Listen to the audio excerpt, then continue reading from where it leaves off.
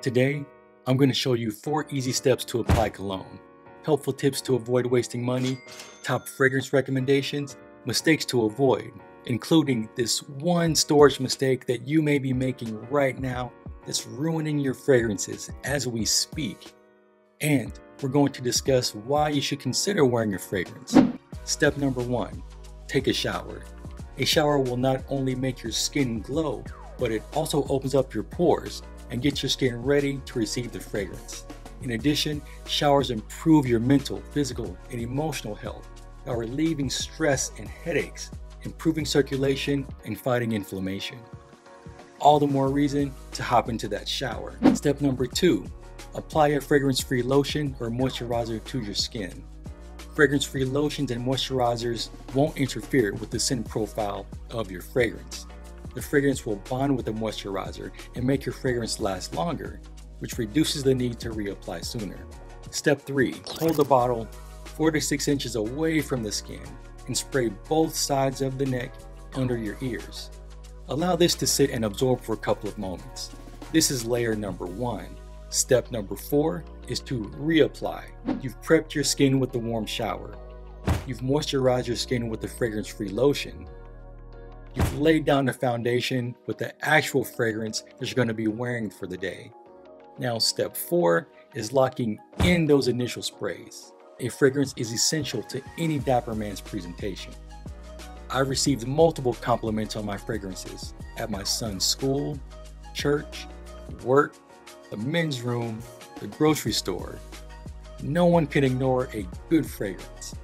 Now, to be straightforward, over the years of testing, practicing with various brands, concentrations, and techniques, and being a student of fragrances, I've learned that there's a difference between niche and designer. Niche fragrances are fragrances that are produced on a much smaller scale than your typical designer fragrance. Niche fragrances are usually produced by companies that focus exclusively on fragrances. The goal of these companies, quality over quantity. They utilize higher quality materials than most designer fragrance producers and sell their products mostly in their own stores and online. These factors make niche fragrances rare, little known, and more expensive.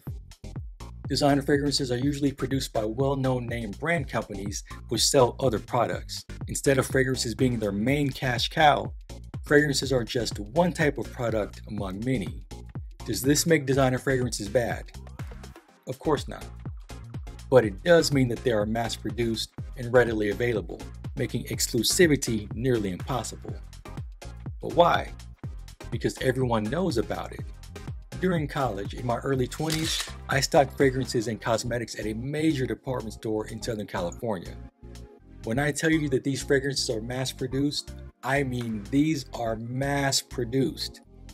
Every day, 5 days a week, there were shipments of tons of fragrances that came in. The same fragrances. This is a testament to how many guys were buying the same fragrances over and over. Am I knocking it? Of course not. There are some awesome designer fragrances out there, and I'll recommend some later. I'm just trying to illustrate the chasm between the production of niche and designer fragrances. Now, people have their own individual preferences when it comes to applying fragrances, causing nuances, which is perfectly fine. You know, whatever works for you. I'm going to share my personal experiences with some of these methods, which is why I didn't recommend them previously in my 4 steps above. Some people prefer to spray the inside of their wrists, which makes sense. There's blood flowing there, and it will help the fragrance warm up and help create a scent cloud around you. The issue that I've run into is when you hug someone, the fragrances rub off. It's gone.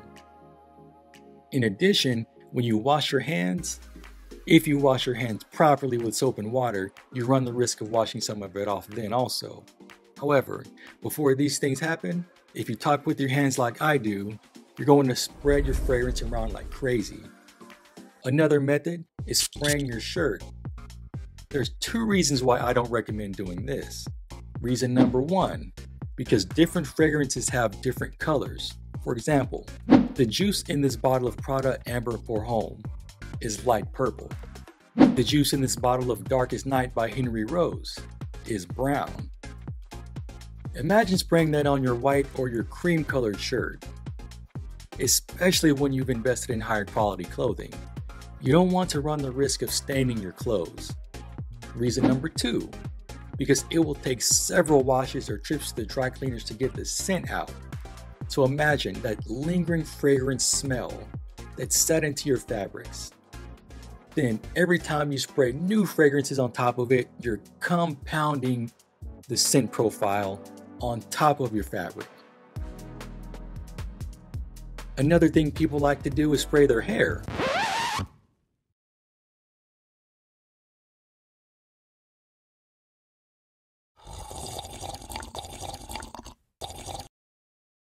So what to avoid?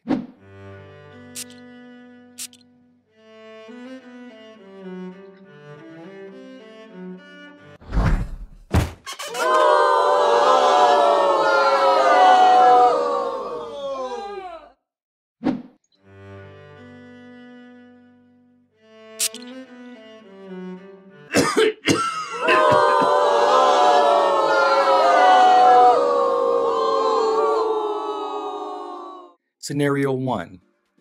When you spray the fragrance and then rub it into your skin, you're destroying the scent profile.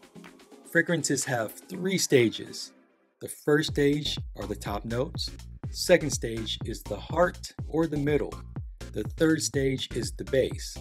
Each stage will have its own unique scent profile, so when you rub the fragrance, you ruin your experience. Congratulations, you've just thrown money down the drain. Yay! Scenario 2. When you spray the fragrance and walk into it. Most of it's going to fall to the ground, not getting onto your skin where it really needs to be. Congratulations, you've thrown money down the drain. Yay!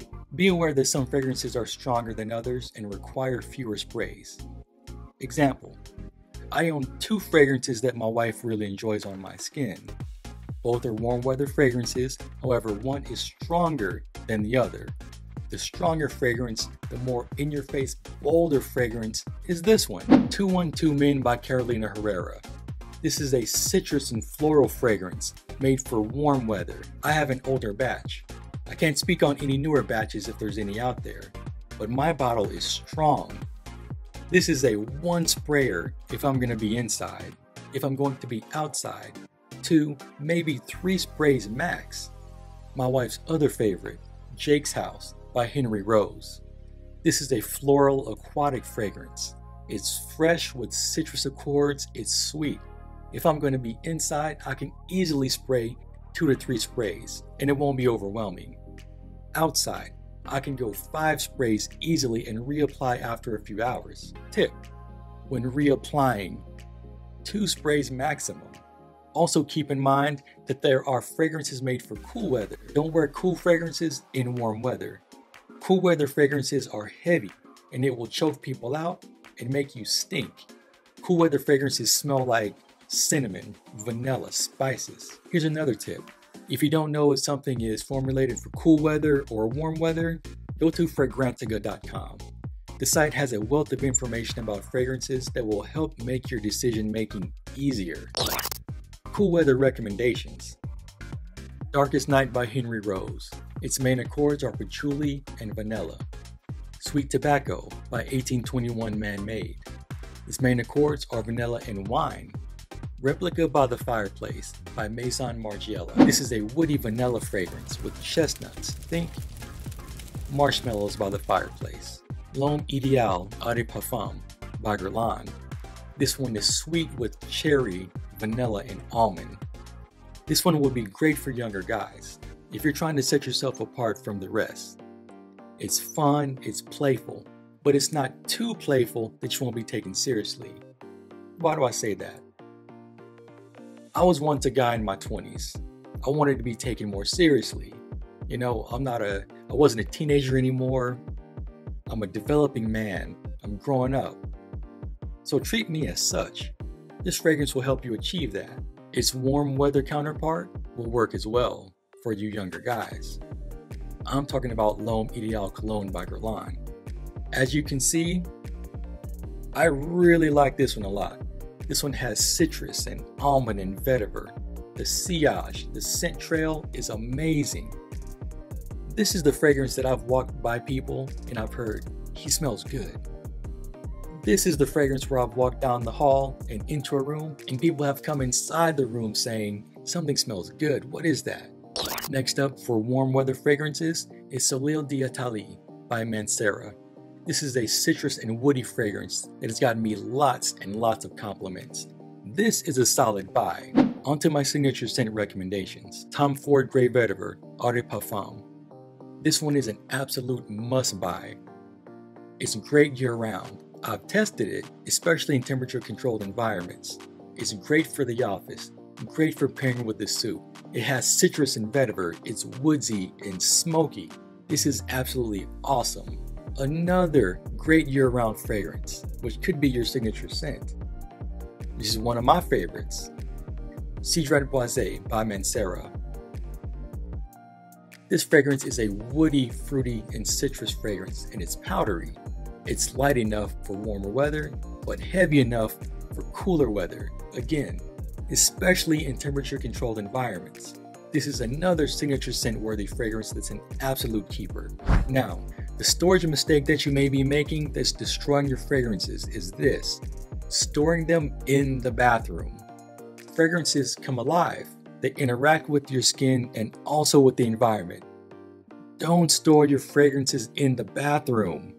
The temperature changes, the moisture will absolutely destroy them. Here's a tip. Avoid wasting money by doing this. Order fragrance samples online, go to the mall, go to a fragrance boutique, try them out on your skin to see if you like them.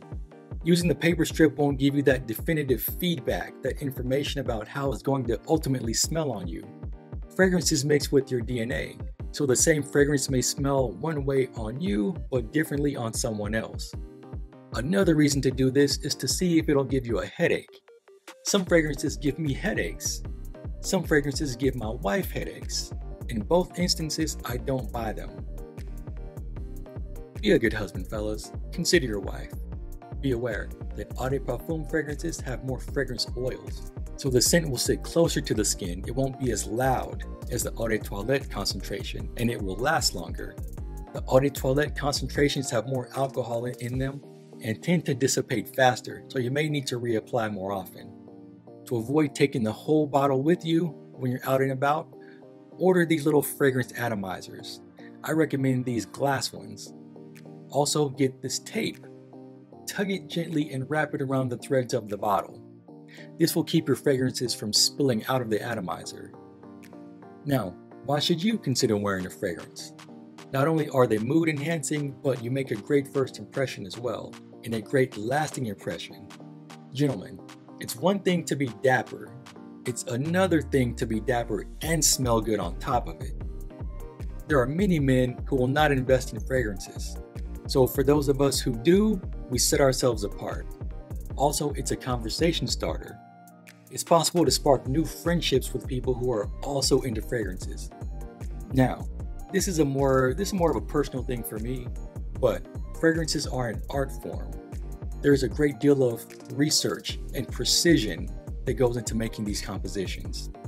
I enjoy the artistry of things that are complex, and I hope you've enjoyed this video.